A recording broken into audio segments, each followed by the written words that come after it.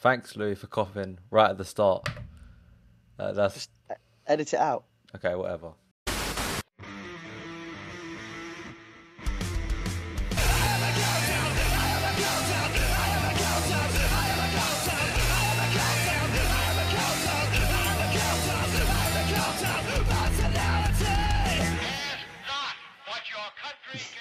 Hello there, guys. What is going on? Son of Chelsea, yes, I am still alive. Back here again for something different. Yes, I've heard your calls. I've seen your comments. But yeah, I am sort of a hypocrite because, buzzing off of what happened yesterday as we're recording now on Monday night. So probably this will go out on the Tuesday. I'm thinking of doing something more audio based. It's just easier for me now, being in university now, like Louis has recently gone to. It's a little bit more difficult with time and everything. So if you like more of a podcast format, or maybe I'm going to get on guests and talk about football, probably, different things we can do. Maybe that would be something that we could go into. But we're here today, me and Louis. How Am you I your doing, first? Louis? I'm good. Am I your first guest? Yeah. Oh, this goes to show how far friendship can stretch. For our So friendship, cute. even a cameo in CFC Fanzine. Oh, mate, you got a little Yeah, cameo. a Oh, did you cameo. pick it up? Did you buy Yeah, one? Good boy. I picked up one. Of course, I pick up one. It's only £1. Hurry up. Only a pound. Hurry up. So of course, yesterday, Jesus Christ, Louis. Jesus. I mean, I don't. Considering going into the game, I thought we have to win this because we lost our first two big real games of the season, Liverpool and Arsenal back to back. And considering our recent results and considering the formation, which has seemed to have worked, which I'm sure we'll discuss about the formation and change of it. I remember, just thinking before the game, this is a tight game. And I remember just before the kickoff, Jose Mourinho, of course, working his mind games, turning us round, making us shoot towards the Matthew Arden stand in the first half. That's clearly a tactic that Mourinho tried to do to try and turn us round. So we're shooting at the wrong end in the first half because, of course, it's traditionally known at Stamford Bridge that we like to shoot at the shed end first half and then Matthew Arden second half. And I think that was a little bit of me thinking, oh, this is Jose's mind games. But within 30 seconds, countdown, Chelsea doing a countdown, we score. I mean, and from there it was just absolute madness. We scored again. The attacking football was brilliant. There wasn't a player on the pitch for me who performed poorly. What I like about this formation, and I don't know if you agree, Louis, is that seemingly now every player has improved because of it, and everyone in the team is there, and their role is, it just seems to highlight their talents even more. I think that you could go from the back, David Luiz now, for me, with the fact that he's got two defenders next to him, now looks like he's got a freer role, almost like a sweeper type defender. Gary Cahill, who had a shaky September, now looks better. Got the goal yesterday. We know what Dave can do. In midfield, you got Kante and Matic. We can talk about Kante for days, and I'm sure we will, about that goal. But Like the way he runs for days. Matic I'm so happy with Matic because considering where he was last season, he looked back to where he was. We could just go on and on. Victor Moses, who's been a revelation, just an absolute revelation. I'm so happy for the bloke. He has been absolutely brilliant for us. Pedro's looked much better. Eden Hazard, I think, is the key to this. I think he's been given so much more freedom in this formation. And, Diego up top, which luckily didn't have to really contribute yesterday because our talisman, the man who's been banging in all the goals, didn't even have to contribute to the scoreline yesterday because everyone else was on fire. So, Louis, give me your reactions to the game, what I've just talked about. Give me your thoughts. Well, if we're going through the team again, obviously Thibaut Courtois, as much as he's been I mean, there's many words you could use for this, but I know it's a kid-friendly zone here. But it's sort of like, he's not been exactly great in terms of representation for the club. Yesterday he stood out well. He performed well. If only he did that every week instead of moaning about going back to Madrid, then that'd be fantastic. Obviously, our back three, like you said, David Luiz is a sweeper. Obviously, we all have talked about him potentially moving back into midfield. If he moved into midfield, I think Antonio Conte, like you said, he sees him as a sweeper. He doesn't see him as a midfielder, and that's because I feel he doesn't have the discipline which Conte likes in the middle of the park. As great as he would be at the passing, I just don't think he'd have the engine. I don't think he'd have the discipline. I think he'd be running off if he was playing as a central midfielder. And I just don't think that works out particularly well for him. Also, I feel that Cahill, like you said, shaky, looked good yesterday, looked solid. Azpilicueta, I remember saying to you when Conte came in and we had a brief chat about Azpilicueta and we weren't sure he'd be playing as a wing back.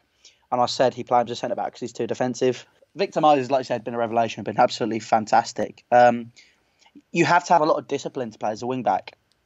And in my opinion, Victor Moses has shown that he has that discipline. He's direct, he's powerful, he's something which, it's tough people to deal with. And although he maybe wasn't good at West Ham, Liverpool, Stoke, wherever we loaned him out for those past few seasons, he's always come back. And in pre-season last year, me and you had conversations. He wanted to prove himself. He wanted to be good. This pre-season, he looked sharp. He looked good. We decided to keep hold of him.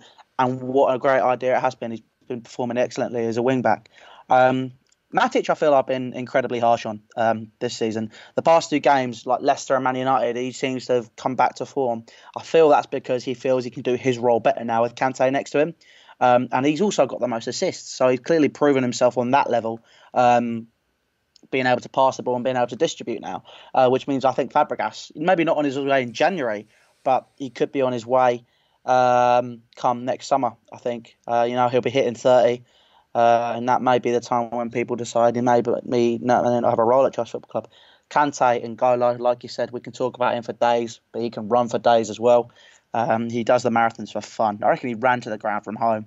N'Golo Kante is just a monster. I love him to bits. And he obviously got a goal, which is good. Like I said, Diego, talisman, excellent. Hazard, freedom, excellent. Covered all my points there. Pedro, if you got said to me at the beginning of the season, Pedro was going to be a really, really good player for you against Leicester, he was going to, and Man United, and he was going to step up and take Willian's place, I would have laughed at you. I mean, he had that odd game last season, didn't he, where he looked good. I think this season he's offered a sense of dynamism. Dynamism. I can't say it. You know what I mean? No, dynamism. There you go. Which you didn't see in last season. Double Salami's running and goal. Salami. No, I think you've covered most things there, and I think considering, I actually think, and of course there is no one enjoyed it, but I think actually the 3-0 against Arsenal has actually, I don't know if Conte would have, I don't know how much it prompted him. My assumption is that game must have changed his system, and I think it sped up the process, because I think his plan was always to go to a back three. I think he at first came into the club. I think there were talks of him playing 2 up front, and I think he tried that during pre-season. And then we realised that we looked a little bit light in the middle of the park when he did that during some of the pre-season friendlies. Then he switched to the 4-1-4-1, which I think just looks so much better. And then he tried that for the first few games. And then once we stepped up against Liverpool and Arsenal, 2 terrible performances, and the formation just got found out. And then I think since Hull, you just look at the stats prove everything. And I think that he's found a formation that just seems to work so well with the players he's got. And I'm just so excited now with the team. I think that there's so much to love about the team this season. I think there's so much potential in so many different areas. The fact that there's so many things this season as well, just not that have been fully developed yet, and we'll have to wait and see because it is Chelsea, but things like the youth being given a chance, Chalobah, the fact that last week against Leicester, all 3 of the subs were youth players. You could maybe make the excuse that, well, that was sort of forced on Conte because of the fact Willian and Oscar were out the team, but a certain other manager that I'm sure we'll come on to that was a big factor yesterday, I don't think would have made those decisions. I don't think would have brought on a Chalobah in key situations. And look at Chalobah, I mean, he is like a prime example of, for me, when when the loan system, sorry, works well. When you can take out a player, get him loads of experience, and then he comes back as ready for the first team. And my hope is Conte, when he makes these statements, like if your age isn't, I think the quote, I may have misquoted him, but age isn't really the big defining factor. If you're good enough, you'll play. And I think that's a philosophy we can all get behind. And I think it's something Chelsea fans have been wanting for a long time.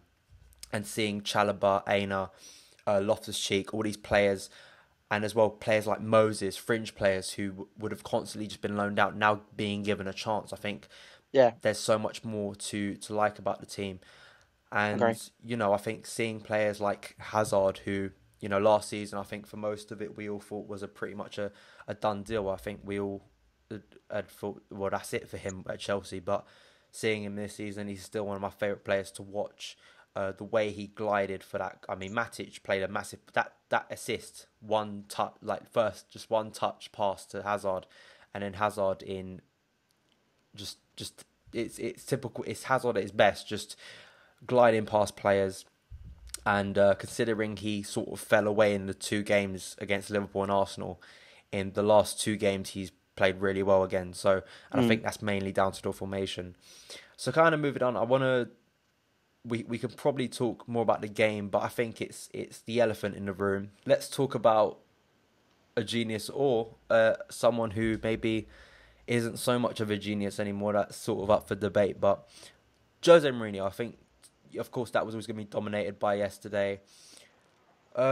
He didn't get as much of an applause as I think I expected him to, but I think that almost was in a sense because of I think Matthew Harding played a huge part in the game, because of course this co-line with his coexisted with his 20th anniversary of his tragic death, and I think that was such a fitting tribute for him that they Chelsea, you could criticise Chelsea for a lot of things, but I think the way they handled the tribute to him pre-match, and the fact that we had such a brilliant performance, which is so fitting for such a great man who was always going to be in the heart of Chelsea. I think he almost, there was so much, remembrance about him on the day. I think that almost overshadowed Jose in a way. And I think because it's Man United, I think that played into it as well. But I mean, from my reaction, I mean, there were certain pockets of fans who did sing like, "You're getting sacked in the morning," and especially, you do get those pocket of fans, but I was one of those. I think after the third goal, there was quite a large chant of Jose Mourinho, which went up, which I was quite happy with. So, what did you gauge? What did you gauge with the fan reaction? When we were talking of, when people were singing Jose Mourinho, it was in the Matthew Harding. It was mainly taking the mickey. It wasn't anything serious. I sung it, Jose Mourinho, great hero of ours. And then the more I listened to it, and the more I looked round, the Matthew Harding was saying, "You're getting sacked to them all," and all that. I wouldn't have expected that. I mean, that's something. I look at it, and you look at players who have come back. Juan Mata got an outstanding reception. He got clapped. He got all of that. He was coming on. Everyone said did whatever. For me, Mourinho, it was surreal. It was a strange reception, and it was almost as if people weren't putting him in the same bracket as William Gallas per se, but it was almost that it was on the borderline of we don't like you to we like you, and it's like seeing one of your exes that you get on with. Basically, that's basically what it felt like, and it was a strange scenario, and I personally was there, going, it was Mourinho, but like you say, Matthew Harding was the big key yesterday, and we wanted to get behind our team. And obviously, we were going to, welcome back Mourinho or that. But what I noticed was the club didn't, when we welcome someone back, normally say, "Oh, we welcome back X, Y, and Z to Stamford Bridge." Didn't really get that with Mourinho. No, there was really no mention of it at all, other than the fact it did feel a little bit surreal looking down at him on the touchline in the opposition dugout. And I think just from a personal point of view, I'll always hold Jose in the highest regard. There's never going to be a moment where I think negatively of him. To tell you that there wasn't sort of a satisfaction to a way of them having Jose, I think the satisfaction mainly in regard to Jose, other than it just being smashing United, which is always a massive pleasure.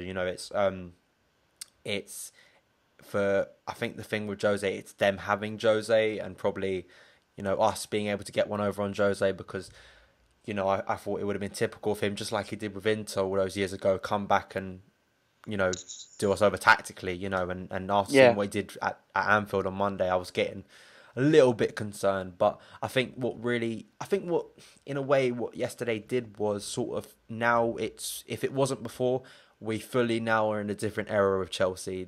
yeah, Jose is the past, Conte is the future, and that doesn't mean we can't respect Jose and we'll cherish all those memories we had with him. But this truly is now Conte's Chelsea, and it truly was like the focus sort of shifted as the day went on from looking at Jose as sort of, our manager, or our Jose Mourinho, who will always beat Chelsea, then shifting over to looking at Conte at the end, urging us to support the team at 4-0 up, praise this team for what they've done.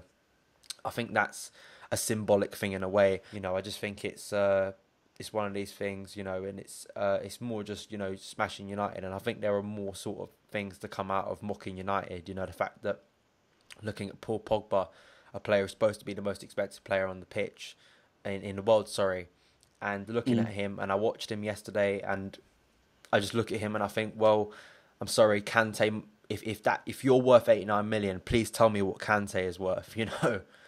Well, Kante was without doubt one of the most spectacular players on that pitch yesterday. I feel like he's finally found his feet at Chelsea. I mean, obviously when he was first came in with that 4-1-4-1 formation, he was doing not two men's job, which he's famed for a lot from last season. He was doing three men's job, because normally you'd have two hard working players next to each other in that Leicester team. You had Drinkwater, you had Kante. Pair of them worked really hard. When Matic has come back now and he's morphed himself into that hard-working player who goes up and down, Kante looks a lot more at home, a lot more stable.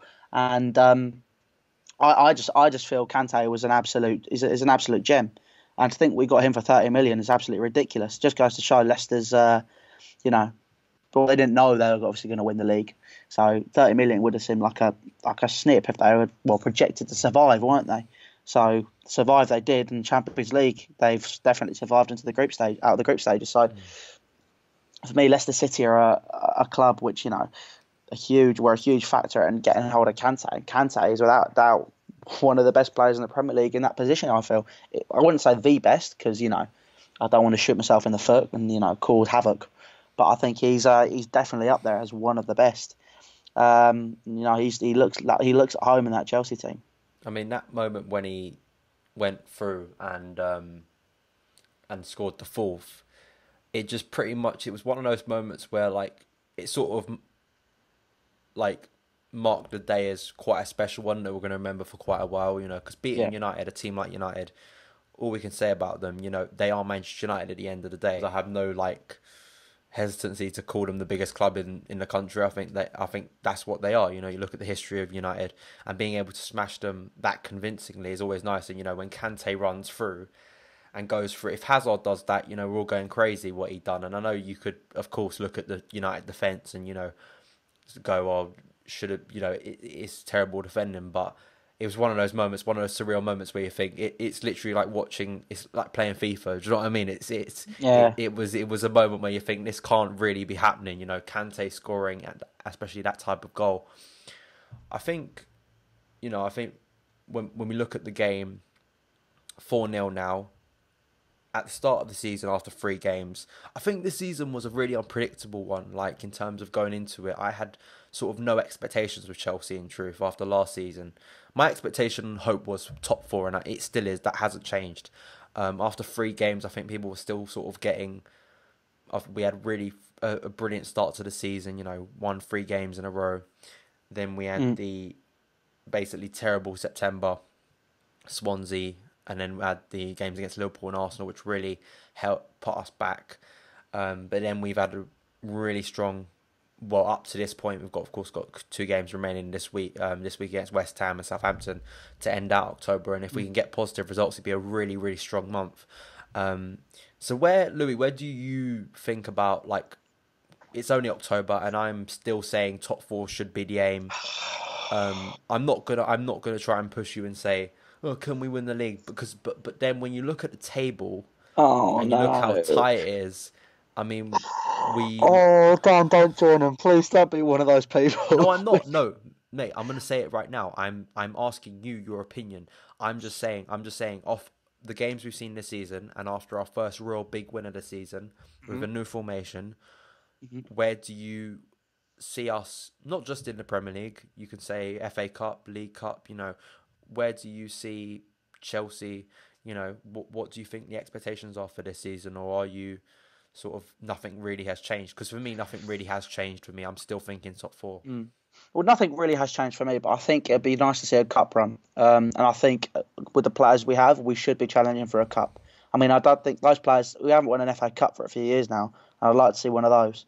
I'm not. I know that makes me sound like an Arsenal fan, get an FA Cup, but if we can get an FA Cup and build on that next season, that'd be great. I mean, the importance is building. If the big thing to look at is go right. If it was me at the beginning of the season, I would have gone right. These are your targets. This season, top four. Next season, win a cup. Season after that, win the league. Season after that, build from there. We'll see what it is. You have a 3-season plan. This is what I want you to get in these 3 seasons. And then now I'm going, right, in December, if let's see we're 3 points from the top of the league in December, just hypothetically, I'll go, right, targets have changed. I want you to try and win a trophy this year. And we're still in the League Cup, so I go, right, we're beating West Ham, we beat whoever we get next, yada, yada, and we go, Daniel, right, this is what it's looking like. I expect you to try and challenge for this trophy. This is what I want you to get. With the players we have, we should be challenging for trophies. But I'm saying now, Premier League title, I think, is out of the question this season. I don't think we've got the squad depth for it. I'm not a Liverpool fan, so I'm not going to say it's our year. I don't think it is. So at the end of the day, I feel that we're going to be, we'll definitely be top four. We should be top four. There's a lot of challenges for those 4 positions. You'll have us, Man United, Man City, Spurs, Arsenal. That's 5 there already. 5. One of those teams is bound to miss out. It could be us this year. And if someone said you're not going to get top 4 this year, you'll finish in Europa League and you can build from there, I'll be like, fine. I'm not going to moan about playing on a Thursday night because, frankly, what's different to playing on a Thursday playing on a Wednesday, playing on the Saturday, and playing on the Thursday and playing on the Sunday? There's no difference whatsoever. So it's going to be building on it and see what happens. That's all I can say. I think we can, and I think we have the ability to get to top 4. I think now I'm more confident because we seem to have a settled formation, and I generally think if Costa continues having the form he's in, continues scoring goals, I generally think he can have his best season for Chelsea. When I look at Costa, I think he is so focal. And then when you look at Hazard, and currently now everything's sort of on cloud 9 right now. Everything's perfect. All the players are playing well. We've won 3 in a row. We've had clean sheets. Everything seems very positive. There are still some questions. I think Fabregas, I still think is one of those that I think can still maybe be utilised. But the problem is, I think at this point with the formation now he set himself, Conte, and I'm not going to start saying Fabregas should be thrown in, Batshuayi should be thrown in, because really, how can you say that? You look at a formation. I love the fact that we have basically 2 weeks in a row. Was it 2 or 3 weeks in a row now? We've had definitely 2 weeks. We've had an unchanged side. I think he is going to change it up on Wednesday, and I wouldn't be. He's going to have to. He's going to have to throw in Batshuayi. I think he'll throw in. I think Fabregas might start on. I think we'll see Chalobah maybe start. Be interested to see what he does on Wednesday. He can't start a 3-back formation on Wednesday because we don't have the players for it. Yeah. Unless you want to exhaust them. Because we got the game on Sunday, a tough game away at Southampton. Southampton is a hard ground to go to. Very tough. I mean, they've held City this week. They they were a very, very strong side. Looked against City. Charlie Austin scored before that game. He'd scored 4 and 4. Did he score? No, he didn't score. Did he? Did he score? Who against? Charlie Man City. He didn't. No, it was Redmond, who's been in really good form. Exactly. Redmond's another player to be worried about. But before that, Charlie Austin has scored 4 and 4. They're a dangerous side, Southampton, and we need to be wary going into that game. But the thing, like you're saying, we're on cloud 9. You need people with level heads to sit there and go, okay, it's great we won Man United, but you've got to go on to the next game. This is what we're thinking. Right, we've got West Ham, then we've got Southampton. How would you play here? How would you play here? Well, for a start, I'd rest Costa, because let's be honest, His hamstrings can't take a game after game after game after game. We saw that at the back end of the season. We won the league. Into the last season, he wasn't fit. So he needs resting. I'd rest Hazard. I probably wouldn't. See, I want to say I'd rest Pedro, but I don't. If Willian can fit back into the side, I would play him. But I think Willian's going to struggle for a place in this team now. Personally, I think that it's going to be a very, very tough decision to make for Conte. Only if all the players keep on playing well. Exactly. That's the thing. I mean, currently now there isn't really a player, and isn't it good to look at a Chelsea side for 2 games we can look at and go, you know what? I don't see John Terry isn't fully needed. We'd all, of course, love seeing JT in the team because he's JT, but we're not all sitting there going, it's not like a Benitez situation where you're sitting there going, well, why isn't he playing? Why is he on the bench? I think that's a real positive. I think that's something we've got to be happy with. And Kurt Zouma tonight played 45 minutes for the development side. So he's coming back into fitness, and hopefully if he can come back 80% or 75% the player he was before, we've got another solid defender we can utilise in that formation. So, I think we're going to wrap it up now. As I said, this is probably going to be the format going forward. Hopefully you guys enjoy it. I still enjoy talking about football. I was kind of sparked to do this yesterday when chatting to a mate of mine who used to support my channel and, said, and just sort of realised that I still do enjoy talking about Chelsea. It's not like something that sort of left me, but hopefully you guys still like this channel, would still like to see me do stuff, and pretty much. So, Louis, do all of your social media sort of call outs. Where can people find you? Cool. How can they support you on the internet? Oh yeah, well obviously, like Dan said, he's going to keep this going. He's going to come back into the game, but obviously, right now, like I said, it's tough. So for people already saying, where's Dan, all that on 100% Chelsea, he's still here. But me and him, I've chatted to him about it. It'd be great to have him back whenever he can. But you know what? Right now, he wants to focus on his uni, and that's fair enough. He wants to do this. That's cool. So if he ever wants to come back to the game, he'll be back. It'll be good. But to find me, obviously, you've got my YouTube channel, The Boogaloo, which will start uploading again because I'm starting a podcast, funnily enough, called The Orange Segment Podcast with a few of my mates from uni. Just chatting about football, which would be pretty decent. So that'll be going up on there. Obviously, I'll be uploading there again. So look for The Boogaloo. Dan will leave a link in the description, as per usual. My Twitter handle is @LouisTheBoogaloo. So if you want to find me on there, I'll be there as well. Right, that's going written down. Yeah. Okay. Next one, you got 100% Chelsea. Obviously, we're giving away a signed John Terry shirt. So basically, if you want to win that signed John Terry shirt, see, Dan didn't get to do stuff like this. I bet he's really jealous now.